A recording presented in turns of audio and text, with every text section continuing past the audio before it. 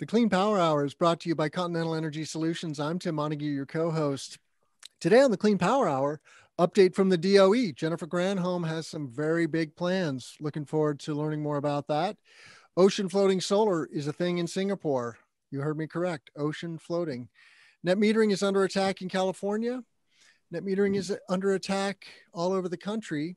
It's just coming to California, really coming to a head there. Biden has a huge Green New Deal infrastructure plan in the works, and the Pennsylvania state governor has announced that they're going to get after it. Welcome to the show, John Weaver, commercial solar guy, and my co-host. Welcome to the Clean Power Hour. Timothy, I hope everything is well. Crystal blue, sunny skies today outside and cool temperature, so I'm sure that the solar generation is peaking. I've seen headlines in California that the numbers are looking nice out there occasionally. So it's solar record setting season. All your customers must like you right now. Yeah, it is record solar weather, sunny and cool and windy. So if you are coming from outside the industry, cooler solar panels produce more electricity. So it's a thing. And ironically, I'm hosting Yada Energy later this week on the show, Yeah. John, and I know you've met Omid Badkube, the CEO. They're doing rooftop storage, which is not the most logical place to put batteries because of the extreme cold and heat, but we digress. So I don't know if you have an opinion about Yada Energy's technology. It's some of the aspects of it, I like it. I had a conversation with him, and I think Scott is their business development manager. And first off, the potential functionality, and this is beyond before we talk about the environment, but the potential functionality is pretty neat. You could get 4 to 8 panels per inverter. You can do a 2-to-1 DC to AC ratio. You can DC couple the energy storage on a solar panel level. Those are all kind of neat little, cool little topics. In reference to whether or not it's a good place to put a battery in a very hot and cold environment, DNV put out a great report saying, no, that's a terrible idea. Keep it very temperate and managed. But I will say this, people keep doing things that I'm wrong about, and I just have to, I guess, accept that I'm going to be wrong occasionally. And things work out sometimes. So I'm just going to watch and I'm going to cheer because I like the potential functionality, and I'm going to pretend that they're smarter than me and have figured out some of the bigger challenges. But they got to be there. I mean, that heat and cold thing has got to be there. It's got to wear on them somehow. I just don't know enough. I don't know enough about the packaging yet to be like, rah, rah, rah. But I said the same thing about inverters and optimizers. I'm like, why the heck would you put all those electronics up there? And now I'm like, well, maybe we should have a touch more. So it's interesting to watch. I'll say that. Yeah, and they are going to try to disrupt the power electronics industry as well. And so I don't think we're going to see their new product announcements this week, unfortunately, but soon. Well, I wanted to kick off the show with a cool video by STI Nordland that I just stumbled upon. And STI Nordland is a lesser known entity here in the US, but they're a major tracker manufacturer and EPC out of Spain. And you've heard me talk about the Spanish market as we have an Acciona project being developed in Northern Illinois. It's a 120 megawatt project called High Point. It's being built under a wind farm that Acciona developed a few years ago. And so they've issued an RFP for racking and installers on this 120 megawatt project. So I started to get all this inbound contact from these Spanish developers, EPCs, and manufacturers. And apparently STI Nordland is one of them that is vertically integrated. And but you'll see some very familiar looking technology here. It reminds me a lot of PV Hardware, if you've ever looked at PV Hardware's product, John. So I wonder if they have a partnership. But it was just a cool little I like this. glitzy video about their product. Yeah, totally cool. Somebody had fun.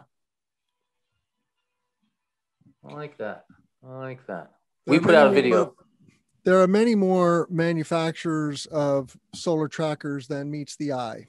It's easy to only see the top 3 or 4, and because they take up so much oxygen in the room, the Array Technologies and Next Trackers of the world, right? Rightfully so. I mean, their So their type in dominance is well deserved.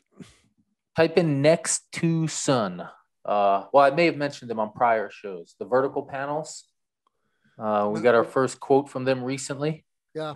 We're going to be doing some modeling, some sales of them in our farming region, our community solar projects. You know, a lot of these regions, the farmers don't want to lose their farming. You know, even if it's the money's whatever, it's still what they do. You know, it's just like that's how you identify. You do your farming, and you know maybe it's a simple farming like hay farming, but whatever. Here's that product. There it is. So 2 panels high, bifacial. They face east west. I haven't seen all the hard numbers yet, but the lead engineer told me that the power production numbers are like 95% of a standard south facing 20-degree, 25-degree project. And if it's 95% and 90% of the land is still usable, I feel very special walking into a sales pitch saying, listen, farmer, I'm not taking your land. I'm just adding rows to it that are a little harder for you to navigate. And I'm going to pay you good money for that annoyance. And here's how it's going to work. And as long as they got the right equipment, you know, 7, 8, 10 meters wide, we know the equipment that's being used in our markets. And so, I don't know. I feel really strong about the opportunity with this product. You'll hear about me over the next few months talking about it. So we'll see. Cool. Yeah, I look forward to learning how that product pencils. And I can't argue with your logic. So yeah, I'm trying to argue with myself as much as I can on it to see what's going to be wrong, especially O&M cleaning it. But we'll see. You know, we'll find out. And apparently you're on a mission to show the world that electric vehicles are not a new thing. You dug up another beautiful photograph of electric vehicles. I presume this is in New York, but I don't know. I have no idea. I, to be honest, I'm not digging it up. It's actually the Twitterverse that gives it to me. And this is my TV. I just scroll through it, and I follow really cool and smart people. And I just, pay attention, and it's neat. I love this. I love this old stuff, man. Dig those nice fat cables. I mean, it's amazing that the ICE engine just basically wiped the EV off the face of the earth, even though there was a time when they were going head to head back in the early 1900s. But such is the world of new technology and how people respond to it. So you mentioned Granholm and her videos. Which plans? Because I've been listening to, you have the huge infrastructure plan later. So that's something that Biden wants to talk about this summer. But right now, Granholm, they talked about 30 gigs of offshore wind by 2030. They're talking about other capacities. Do you know what was going on? I mean, what about the perovskite stuff? Oh, there it is. That's the DOE. Perovskites from Granholm. I'm really interested in that conversation and what they're doing there. I'm going to write an article on this specifically. So when you started talking about it, it kind of piqued my interest. Yeah, the DOE, Jennifer and her team, they gave a brief update. The title is 100% Clean, How DOE Solar Investments Will Help to Achieve Ambitious Decarbonization Goals. It was live streamed on March 25th, so last Thursday. And I watched the live stream. It was good. There were many presenters and some technical experts, but the gist and the takeaway for me, John, was that they're doubling down on solar technology. They're not just saying, oh, the the crystalline PV module is the end all and be all, and let's go. Even though, of course, we have plenty of good technology today to make the clean energy transition. We don't need a whole lot of innovation and innovation, but they are doubling down on perovskites explicitly. Okay, perovskites. Let's face it, they're in the lab today. I know that we've referenced some products that are going to be stacking perovskites on traditional PV technology and bringing that to market. And that is one of the cool things about perovskites is they allow for translucence, and so you can embed perovskite solar technology into windows of buildings like a high rise, which is traditionally clad in glass. Now it could be clad in solar and let in the light. Because if you stand behind a traditional solar panel, it's not letting a whole lot of light through, right? Its goal is to absorb the vast majority of that radiation. And they gave some numbers, which I don't have in front of me, but something like $20 million a year into perovskite research, but also CSP, what they call CSP version 3. So today, CSP, concentrated solar power, uses molten salt as the energy collector, right? We're talking about an array of mirrors like the Ivanpah solar plant. Just Google that, Ivanpah. It's a big CSP plant in California, and all the light is gathered on this tower, converts salt to molten, and then that drives a steam turbine. Well, apparently they're working on what they call particulate energy collectors, and they didn't give the chemistry, so I don't know anything about the chemistry, but that was very interesting that they're going after next gen CSP. I mean, it makes sense on some level. It's just CSP got eclipsed by PV, John. I don't know when that happened, what year that those lines crossed, but that's why we don't see a lot of CSP happening in the US, is because PV is more cost effective. And but I say both and, right? I'm all about the both and. I think that there's room for new, better, and more technologies in the market. So bring it on. Yeah. So the perovskites really, really interest me. I foresee solar panel efficiencies doubling and the price halving. And I don't think that's an extreme statement to make. And, you know, doubling from our upper edge might be an extreme statement, because our upper edge right now is like 23%. So getting to 46% efficiency panel is pretty significant. But, getting to 35, 34, 40, that's not a outside of the bounds thing anymore. And perovskites, I think, will be part of it. CSP, start getting whooped sometime in the early to mid 20 teens, if only because gas peakers got super efficient at scaling up and down, and we haven't needed batteries yet.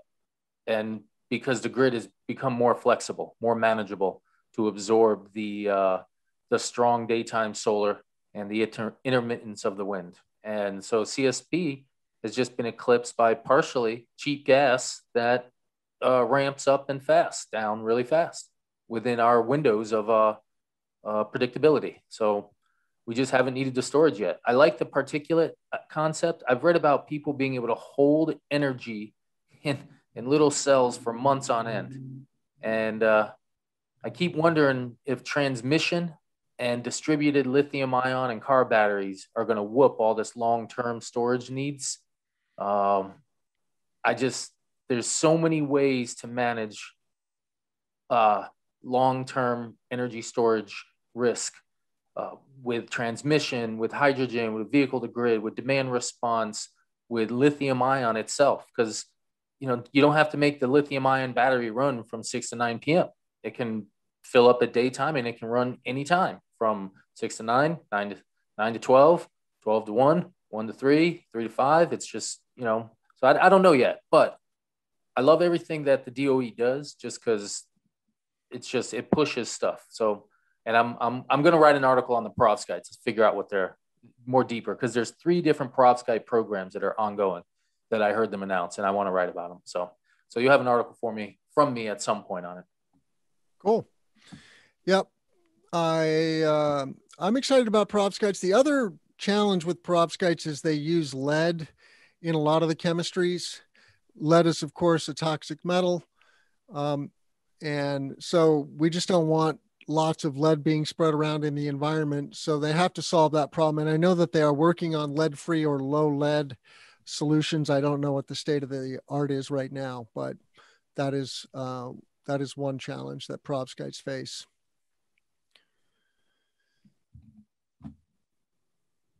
We're going to have to be selective Yeah, I about know. about Sorry, this. Tim. I always put too many stories on your list. Sorry about that. Well, I'm just as guilty, and I do want to talk about the Biden Yeah. infrastructure plan, but I want to put that off for a little bit. I want to talk about some things that come up repeatedly on the show, like floating solar. So let's talk about floating solar in Singapore. They now have and not that this is the first uh, floating solar power plant on the ocean, and obviously this is very near shore in a protected harbor of some kind. You know, Singapore is an island. I've been there many years ago, and cool place. It's hyper modern and very clean, very well run, very efficient. And you go to jail if you spit on the sidewalk. So don't spit on the sidewalk, or worse, get caned in public or something like that. They're big on corporal punishment, but it makes society work with a certain clock-like efficiency. So here is a Electrek story. Singapore completes one of the first floating solar farms on the sea, and it is a 5 megawatt power plant. And you got a nice shot of the inverters on a barge, and then cables going underwater to the shore. And I don't know what the racking is that they're using in this project. Seal and Tear is, of course, the dominant player, but there's some other Chinese companies that are going after the floating racking space. Beiwa Ri is going after the floating racking space, and I think if we build some sort of robotic sub chunks of floating solar, like how we have strings, and we figure out the smallest minimal chunk, and we let them come together and fall apart in the open oceans. We put a little AI on them, so maybe it's like 20 panels. It's a nice 1500-volt string. We can make it whatever we want, and we can just start letting them loose one at a time, and they'll slowly find each other and connect. And we'll just have like one giant, various large cables just coming up at points in the middle of the ocean. And we just build them on the side of the ocean and put little tiny things on them so they can work their way out there. They're solar powered. I mean, they got electricity, and they just kind of migrate out there, clink.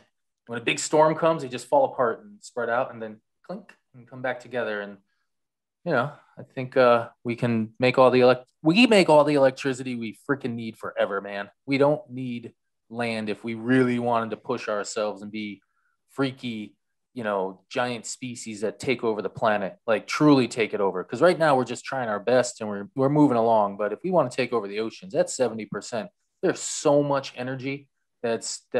Oh, we always hear that little thing that in 1 hour we get enough energy for the year, yeah, and like it's like seconds to get the electricity for a day. It's like ding, oh, well, overpowered, shut off the batteries. It's like 12:01, done.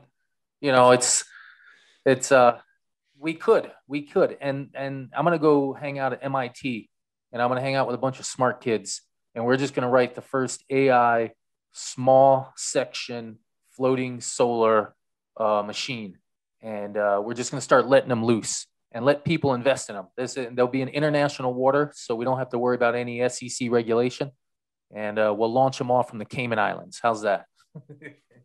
and there'll be independent little LLCs floating on the ocean, each one just slowly hooking up to a centralized import thing. I mean, I think that is one of the challenges with floating solar is what happens when there is a storm. And there are some amazing videos. I don't know if I can find that while we're talking of post-storm floating solar going wrong, but I like the idea of either coming apart or going under the water. I know that Yeah, there's some yeah, turbine manufacturers that have come up with that solution also, where the whole tower would sink down underneath the waves during a really big storm. I don't know if anybody's executed on that technology yet, but because that would be super cool to have a wind turbine that's able to go underwater. But um, I mean, I see no reason. The solar panels themselves are very watertight. Um, I don't know about the wiring, right? How all those connections would handle it's the connections that I would worry about. Although they must be using a lot of stainless steel out there, because talk about a harsh environment. The ocean is a super harsh, yeah. corrosive environment. It says they're going to build a 60 megawatt floating solar farm on the Tengay Reservoir in northern Singapore. So Singapore, those island nations, they're so, land is of such a premium that you see them making some of these first innovations. You know, I have a plan drawn up to do a floating solar project here in Central Illinois, but the the cost is about 20 to 25% more than ground mount solar. And so if you have a lot of land available, it's hard to make the floating component pencil. Hmm. I think I saw South Korea. They're building, I think, the largest floating wind farm somewhere in the 8 gig range. And I think they're doing like 2 gigs via Hanwha of floating solar on some reservoirs of their own. And I think that's neat. I'm just, it's fun to watch. I mean, we do have a near infinite energy supply future potential. And if you ever want to see a floating solar farm on fire, type in Japan floating solar fire. And you'll Yes. happened about 2 years ago, a year and a half ago. And it was just like, oof. And, you know, we're still learning. So that's going to happen. So moving on, every school child in America knows the name Bluebird for the most part, because they're a popular bus manufacturer. And now they're getting into apparently the EV bus space. What's the story? Well, so Bluebird has been making EV buses for a while, and Bluebird's pretty cool. There's a few electric buses that I've seen out there. This one in particular got my attention though, because it's the first commercial use of V2G. I've seen at least two, and V2G is vehicle to grid.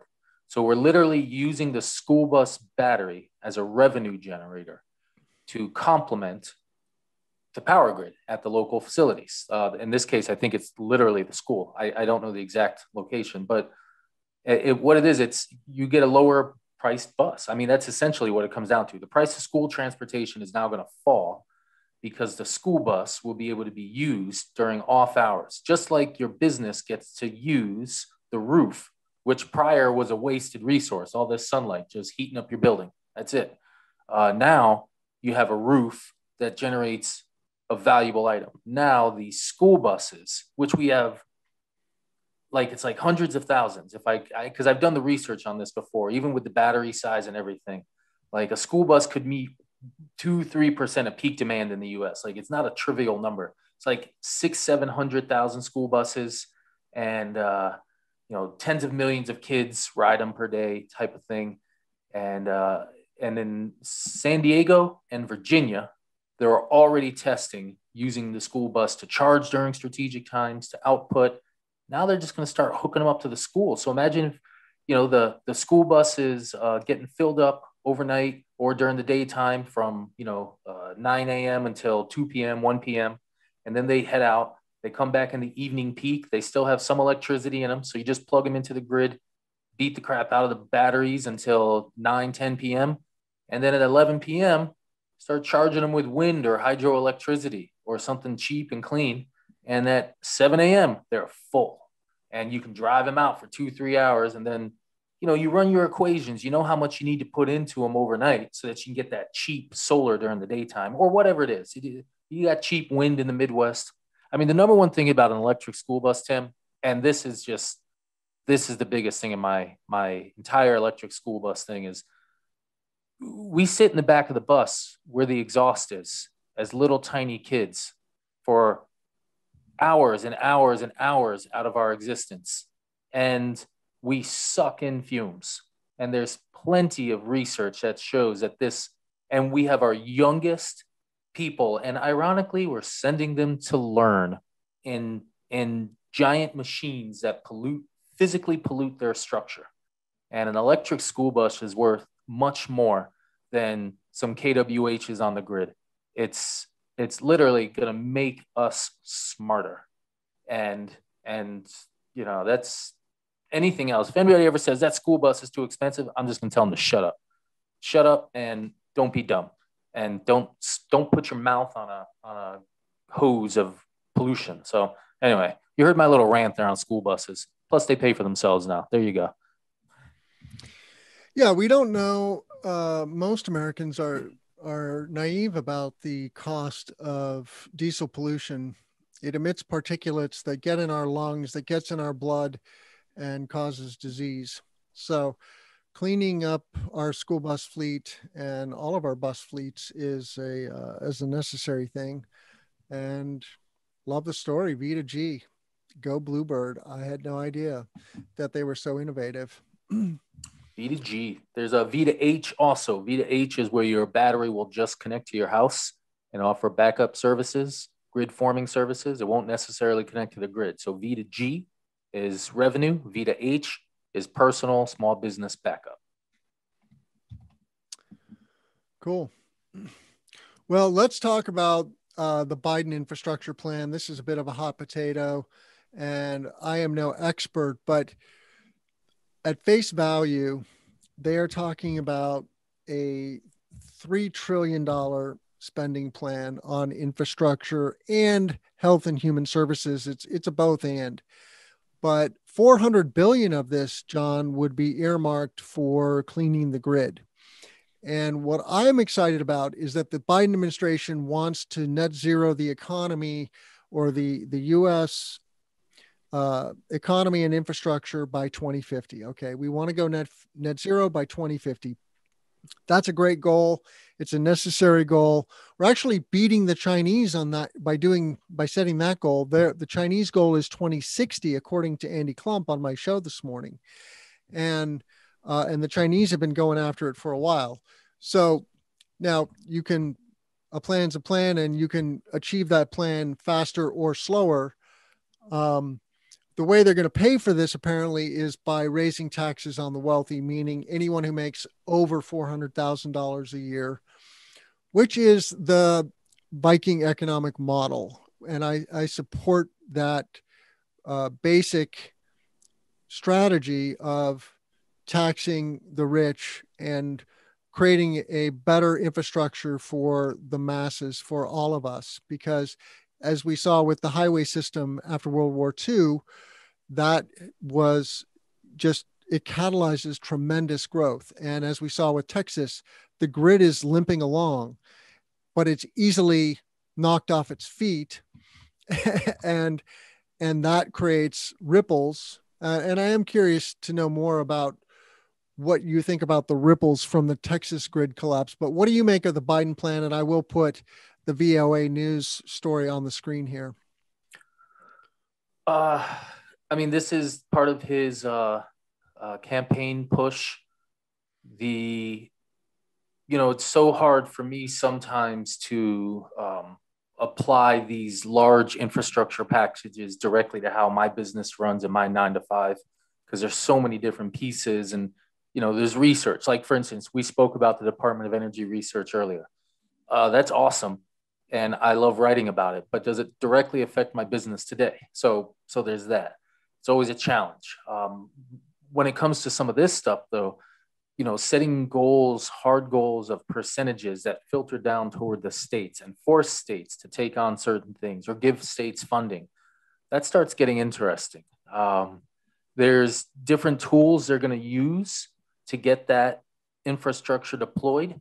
And for instance, these the tools like somebody submitted the tax credit bill. They shifted somebody said we should make the tax credit a grant again, and it was suggested that could become an amendment to this bill as a tool to help it meet its goals. And you account for the dollar amount spent and everything within the government, part of the package. And so it's like, and that's a hardcore, directly applicable law. This is just him following through on his campaign pledges. And these are very generally popular things. Infrastructure is popular. The country, even the prior regime had ideas about infrastructure week that never materialized for 4 years. So this is really somebody actually following through on what they said they were going to do regarding infrastructure. So I'm super interested in seeing it. It'd be really cool if we got some proper roads and power lines and maybe some trains on the coasts to move a few 100 million people. There's just so much going on. There's so many different levels of it going on. Yesterday, they made an announcement there to push in wind. They want 30 gigs of offshore wind by 2030. We already got 40 gigs in the pipeline for 2035. So I wonder what they're doing to alter this pattern. But yeah, there's a lot going on. It's hard to keep up with, to be honest. Yeah, I also want to reference Rethink X here. This is Tony Seba's organization. He's famous for the book Clean Disruption. And Tony has done some math that if we invested 200 billion a year a year for 10 years, then we could completely convert the grid to wind, solar, and storage. And by his estimation, it's 1% or a little less than 1% of the US GDP. The question is a clean grid, just thinking of the grid now, is a clean grid, a clean economy worth 1% of our GDP? When you think of the flip side of that, the cost of doing nothing and just, business as usual, I would argue absolutely. Because the cost is what we saw in Texas. The cost is what we've seen in California with the fires. There's much more to come in the way of flooding and drought and the disruption of food production, the disruption of coastal communities. 70% of humanity lives near the ocean. And as sea levels rise, that's going to be a disaster on a regular basis. So we just have to remember that, we have to spend our money on something. I say spend it on stuff that's going to ensure a safer future for the majority of people on Earth. Because the wealthy elites are going to be able to ride into the sunset on their helicopters no matter what. And so, it really does matter to you and I, John, in terms of our businesses. And, $400 billion into clean energy is super substantive. Not that we're not going to have great growth anyway, but we could have growth squared. Yes. And it'll be even happier days and a better future for humanity. I mean, we have to be more long-sighted about these things. And that's not easy for humans because we're good at thinking a year or two maybe into the future, but not 20, 30. Speaking of growth, I'd like to nudge you on the next number story. And sometime in January, the US broke 100 gigs of solar deployed. That's my quick math based on WoodMac saying we were at 97.7 gigs at the end of 2020, and the EIA saying that in January we did 330 AC. So we broke, on the AC side alone, we broke the 100 gigs. And roughly, if you want to talk about the start of the modern solar industry in the United States, you could call it 1980 if you want, 1980 something, because we had the first 1 megawatt power plant deployed in the world. You could also call it 2020 because that's when we actually started installing some volume after the Germans and the Europeans did their work. But whatever you say, it's either 20 to 40 years. It took us our first 100 gigs. We're going to install our second 100 gigs by 2024, end of the first half. 3 years. I saw IHS market, data market, they suggested 27 gigawatts is going to get installed in the US this year. That's a huge number. And they're expecting slight increases the next 2 years. That's pretty cool. That's a lot of volume. You're talking about some growth, some doubling. That's it. By the end of the decade, Wood Mac is projecting 100 gigs every 2 years. By sometime we may be plugging, I did some rough math. And I said for us to get to 35-ish, 40% of our electricity from solar at current use, we need about 800 gigs of capacity deployed. To deploy 800 gigs by 2035, by 2035, if we do a nice smooth curve upward, we're doing like 80 gigs a year in 2035. That's 4 times our record stupendous amazo year of last year. Grow 4x, bam, there it is. So I'm hoping I can just hang on. Keep the business going. Yeah, these numbers are pretty eye-popping. I'm looking at that table, generation capacity additions and retirements. This is on John's website, on his blog, commercialsolarguy.com. Go to the blog. I put it on screen there for a sec, but installed capacity, 153,000 megawatts. Yeah, so that's the FERC number. Of solar. And that number is people that are in their queue. So specific, and that's AC. Note that that's AC because these are FERC numbers. There's no DC on the FERC numbers. So that's like 200 gigs in their queues that they see. If you just a touch lower, there's a report there from Lawrence Berkeley, the National Laboratory, where they note 480 gigawatts of solar in the queues across the United States, the 6, 7, 8 ISOs, RTOs, and then like 30 or 40 utility state level groups. Almost 500 gigawatts, dude, in the queues across the nation. And it's like, I just, 500 gigs. That's cool. Yeah. A lot of solar. So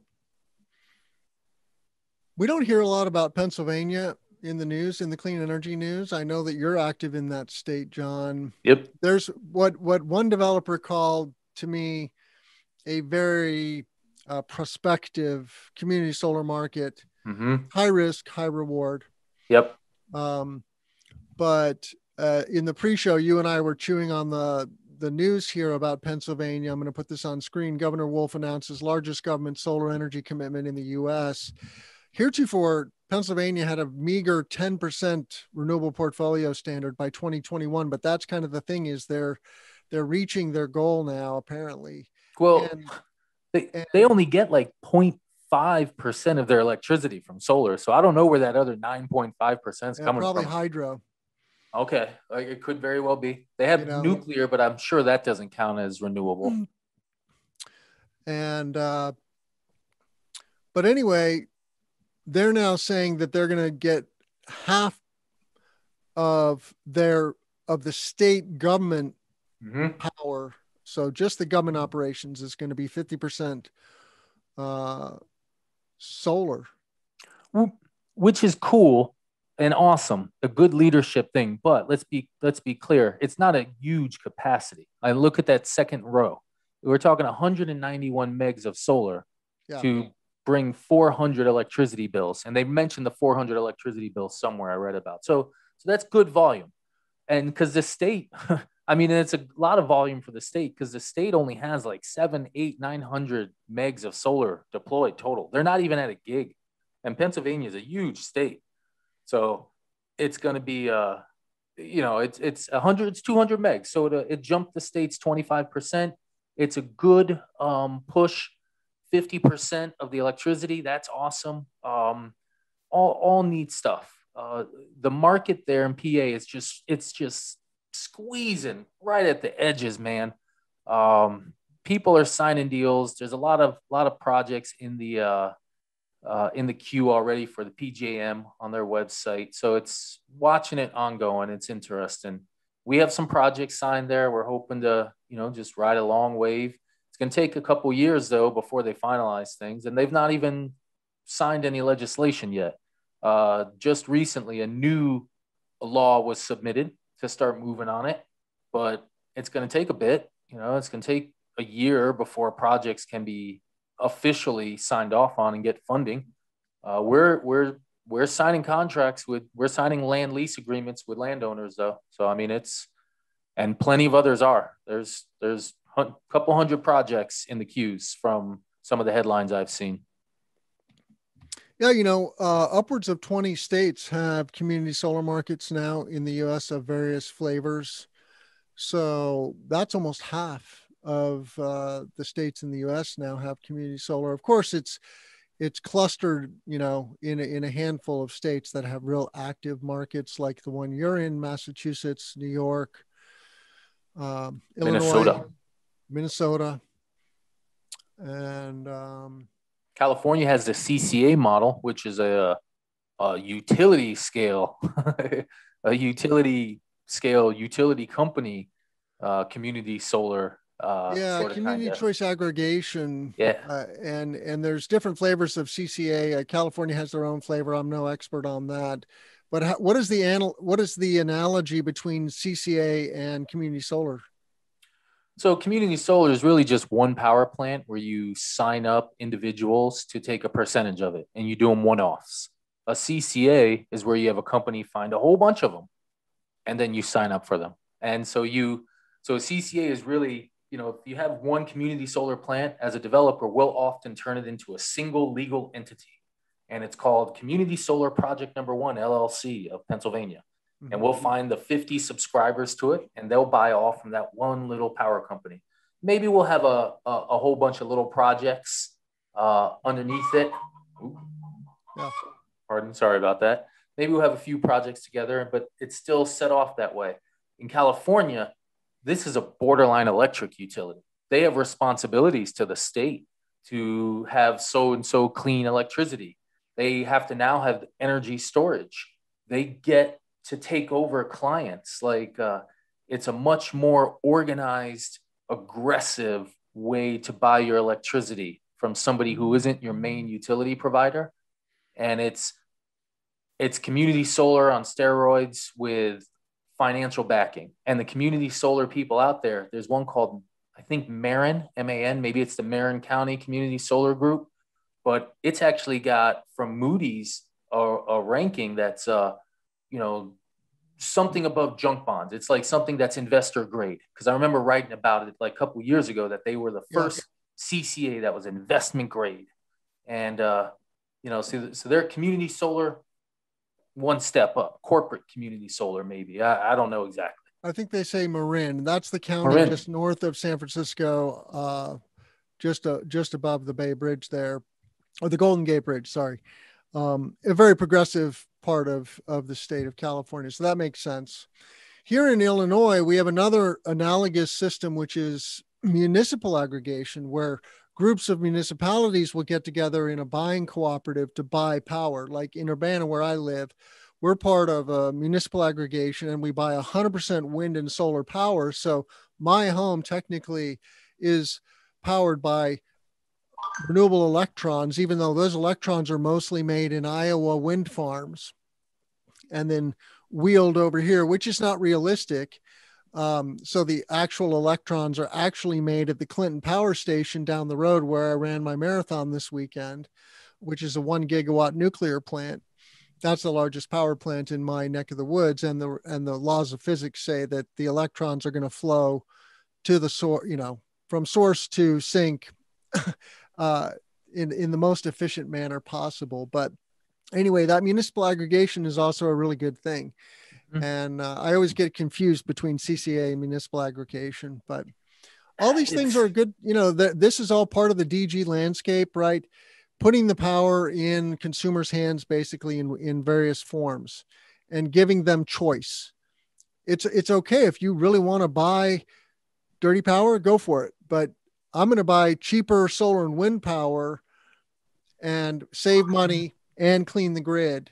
And that's where that's the tipping point that has been reached that Tony Seba is so, good at highlighting. I agree. Well, we have time for one more story, I guess, if you want to do it, or we can say sayonara. Well, we have to do it because you talked about it in the opening.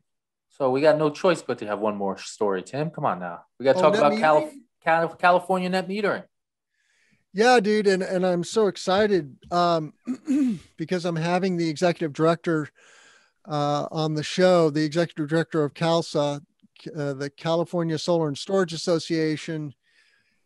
They are, California is the most mature solar market in the US, even though there's more on a per capita basis in Hawaii. The industry as a whole is more mature in California than anywhere else. And California is getting upwards of 50% clean solar wind on the grid on a sunny day. Or is it solar, wind, and nuclear? I don't know. Solar, wind, and hydro. And sometimes in moments they're going way beyond that. In moments they're 98%, meeting all demands type of stuff. But so if you don't know this, net metering is a foundation for distributed generation for solar and wind to be a thing. If a state shuts down net metering or allows net metering to be shut down, then the renewables industries really take it on the chin. What net metering does is it levels the playing field. It says if you make electrons from clean sources, they are equal value to grid power. And so if I put solar on my home and then I'm paying 9 cents, the value of my solar power is 9 cents. And that incentivizes me to install solar on my roof, right? Because then I can really attack my power bill with solar energy. Now in California, they're looking at what they call net energy metering, NEM 3.0. They're on NEM 2.0 now, going to NEM 3.0. Well, of course, the utilities are attacking NEM. This is what utilities do. They perceive DG as a threat because they're in the business of generating electrons. And so they go, well, if you want to compete with us, we're going to compete and we're going to fight back. And unfortunately, if you don't have net metering, if you don't have retail net metering, then you're not going to have a good solar industry because it completely devalues the value of renewables. So anyway, Ms. Del Chiaro is coming on the show, cool. I think tomorrow, to talk about this. So this will get published next week sometime. And I'm excited to break it down. She knows way more about this than I do. And what is going on in the Northeast with net metering, John? Because here in Illinois, even we see a cliff coming where they're going to start trying to back off retail net metering. Once we hit 5% of clean power on the grid, then that opens the gates for the utilities to back off of retail net metering. Well, Massachusetts for business already chopped net metering by 40%. So as of 2018-ish, net metering is 60% of the value. It's a straight 40%. Different states are, there's fundamentally no net metering in New York. They have VDER, value of distributed energy resource, where they determine the value of your energy on the grid. Gets you anywhere from 8 to 12, 13, 14 cents, maybe more if you're down by the city. Then it's a whole bunch, 20, 30 cents. And so there's no net metering there for large projects. New Jersey has full net metering, and it seems to be holding there. Pennsylvania seems to be holding net metering, but we really don't know what's going to happen with this community solar. So the markets are different and evolving. For small scale, for residential, there's 100% net metering in Massachusetts, but it's evolving. The utilities will push, the utilities will try to do their thing. In Hawaii, there is no net metering. Hawaii is an aberration for now, but Hawaii is the future. Hawaii says you cannot export electricity to grid anymore. with new installations because we've got too much. We got too much solar. It's 20, 30, 40% of the houses have solar on it. In Australia, they're starting to say that we're going to tax you for exporting. We're going to charge you similar to the way we charge utility scale for making use of the resources. But of course, there's elite control there that's bending the numbers. So this net metering thing is going to matter a lot. It's going to get pushed on. The utilities have stated that they're going to go to every single state and fight it. That's the way the utilities say they are now. They say we got no choice. Initially, we were like, who cares about net metering? But now solar is eating our lunch and we have no choice. So net metering is really important. It's going to go away though one day. Energy storage at home is going to get rid of net metering. And that's really what's going to happen is that, California has already altered net metering and forced time of use if you get solar. So your daytime electricity value crashes. It's no longer worth 9 cents. It's now worth 5 cents. But your evening electricity is worth 25 cents. So you're motivated to install a battery already in California, their time of use. So that's going to keep happening. The utilities will use the constant line. Solar people are stealing. They're taken from the grid, billions and billions. That's bull. That's BS. Sorry, I was about to cuss on your show there, Tim.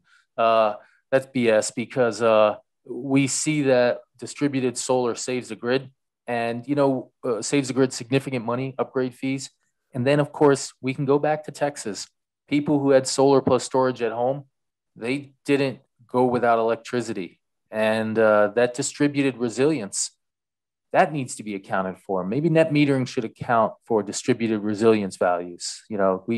I think net metering is important at minimum so that the little person can tell the man to go stick it because the man needs to have something in their ribs forcing them. Otherwise, they get fat and lazy. That's just the nature of the machine.